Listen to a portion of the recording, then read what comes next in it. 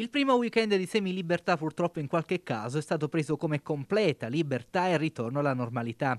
I video che hanno intasato la rete della movida avellinese del sabato sera hanno fatto scalpore e per quanto i puritani e gli anticonformisti abbiano da ridire, queste immagini testimoniano che probabilmente non è ancora chiaro che tutto questo non è consentito.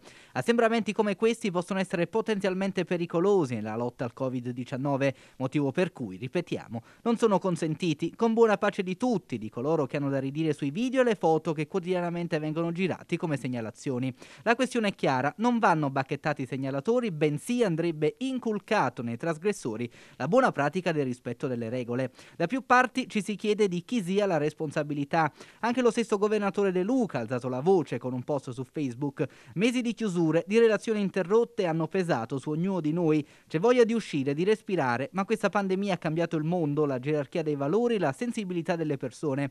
Occorre abituarsi a pensare che nulla potrà tornare puramente e semplicemente come era prima.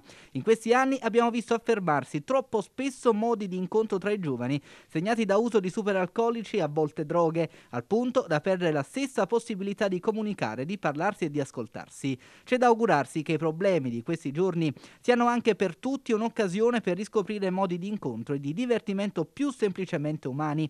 Detto questo, conclude De Luca, di fronte a certe immagini lo Stato ha l'autorità e il dovere di imporre il rispetto delle regole e di garantire le norme di sicurezza. In quest'ottica, in una nota congiunta, il ministro degli affari regionali Francesco Boccia e il presidente dell'ANCI Antonio De Caro hanno annunciato che sono in arrivo 60.000 assistenti civici che avranno il compito di aiutare a vigilare sul rispetto delle regole durante la fase 2. In settimana sarà lanciato il bando rivolto a inoccupati, a chi non ha vincoli lavorativi, anche percettori di reddito di cittadinanza o a chi usufruisce di ammortizzatori sociali.